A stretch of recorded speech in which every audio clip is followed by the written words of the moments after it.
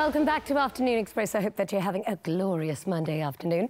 Now, the fourth week of the next brand ambassador has seen its panel of judges, Odette van Haar, Sylvester Chauke and Nandi Madida, select the finest that South Africa has to offer the world of marketing and branding by choosing the national top 12 from the regions of Johannesburg, Durban and Cape Town. Half the spots were gained to Johannesburg contestants, and it was Durban and Cape Town who collectively filled out the last 6 spots in the national top 12. So if you've got any questions for these amazing contestants, please do leave a comment and don't forget to use the hashtag Afternoon Express. Guys, welcome to the loft. Thank you for having us. And well done for making it this far. How does it feel? Nerve-wracking. It feels amazing. It feels amazing. Personally, I'm very proud of myself. Yeah, you should be. How's it changed any of your lives so far? Oh my goodness. From learning from the judges and the challenges that we're getting, it has changed a lot, especially when it comes to knowledge and growing as a person and as a brand. I've learned so much in these weeks. Yeah. It's actually good because you get to learn about yourself as well, because there's things that you think you know, but when you throw in a space like this, then you discover that I actually don't know certain things. Yeah. That's actually an amazing point, because sometimes you don't know how you're going to react in situations, and you don't know if you're going to handle it well or not. Like sometimes, but that's, I suppose, how you get to identify your strengths and your weaknesses. So the judges are outstanding. I mean, I love her. Can I tell you, she's so spicy, but if you're going to learn from anyone, it's going to be her. And of course, Sylvester, I mean, he's just incredible. He's done so much in his life. What is the biggest lesson that you've learned from the judges? How have they helped you in this competition? I think it's being able to look at your product and be able to identify what went wrong, you know, and that's a difficult thing to do. But when you are, say, in the losing team, or when the judges are really questioning you, you should be able to say, you know what? We went wrong here, and we went right here. And that's a beautiful lesson to learn. And for the rest of you? Personally, for me, I'm a very dramatic person. I'm always causing obstruction. We can tell. Always causing obstruction. But they've taught me how to channel it directly and where to use it. So it's really been a life-changing experience. Amazing. And also, the other thing that I think we've all learned is to paying attention to details, especially when you work with the brands, because there's a lot of money thrown into these things to actually make the brand look good. So if you're going to miss the brief and do what you think is good for the client and not what actually the client wants, then you're going to face problems. So I think when something goes well, it goes really well. Nash, my heart broke for you. Let's have a look at this little moment. The search is on for the next brand ambassador. After an outstanding number of entries, I'm the only one who notices Nash saying outstanding in the place of the word astounding. It's not outstanding, it's astounding. Astounding number of entries. After an outstanding. Astounding. Yeah, that's what it's written even. Can anybody tell me what outstanding is? You do keep saying outstanding instead of astounding. After an outstanding number of entries.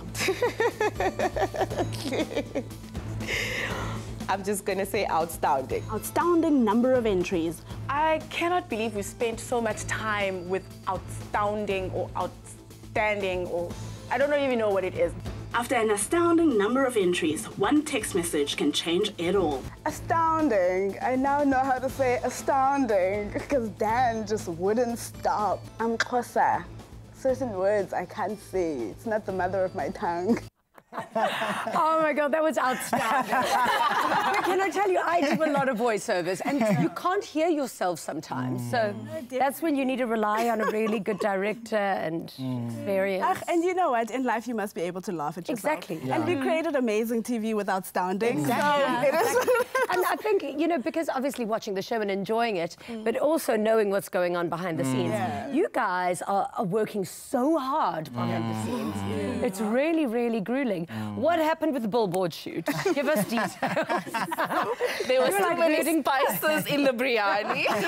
So yeah, it was really an amazing experience. But firstly, it was so much drama. I think I was talking too much, basically a lot, but I've learned from that. So yeah, but we actually didn't fail too much on it. But yeah. I didn't think you did too badly. Yeah, what is it like when you watch yourself on TV? I mean, some of you have like cringe moments. I definitely I definitely had a cringy moment because one, I've never been on TV, never heard myself speak on TV. So it's like, girl, just get it right. Just get it right. And the other thing is, I think personally for me is about diaries. I think I can always go back and narrate the story much better. When I see myself on TV, they're not like, what was What was I thinking that moment when I said that? Then the Cape Town house is absolutely glorious. What is it like all living together? What a gorgeous house. For those of you who haven't watched the show, describe it for us. I love it. If I must say, it looks like a top-billing house. Something out of a magazine. You know, we didn't expect to have like this beautiful house. You come in there, you're like, oh, we're gonna stay in a guest house. But when you get there, you're like, what?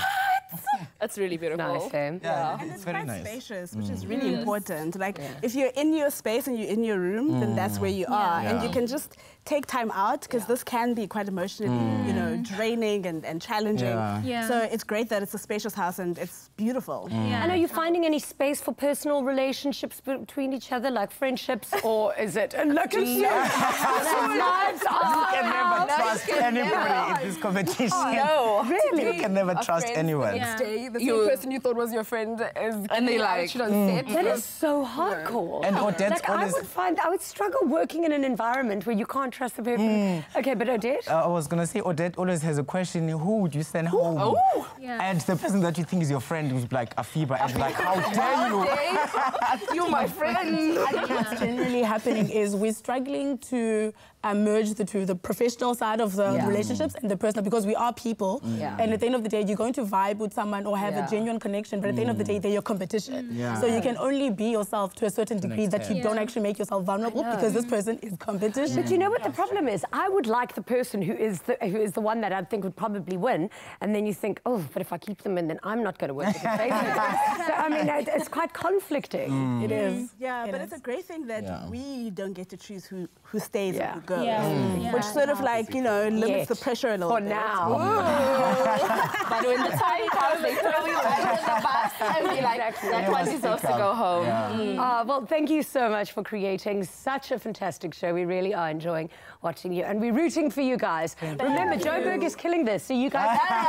You're doing a great job in Durban. Not for long.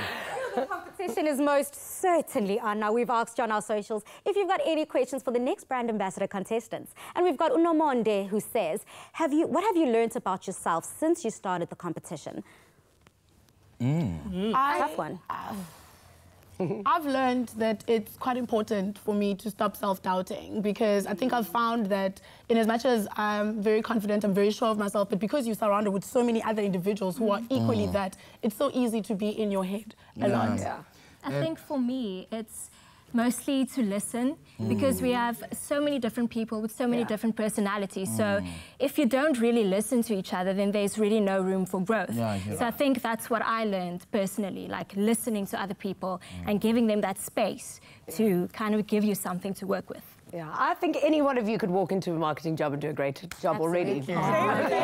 I mean, look, I am definitely sold. We've got a comment and a question here by Unombuso, who says, first of all, I want to say hi to Umtasekaya Unasipi. And I would like to know, what role will the winner play? What role would the winner play? So in this competition, you get the opportunity to work for the amazing Capitec Bank as part of their marketing team, which is such an exciting opportunity, because Capitec is such a fantastic brand. So that's what we are all trying to compete for. Oh, guys, good luck. It's going to be such a tough decision to choose just 3. So many of us. Thank you very much for being here today.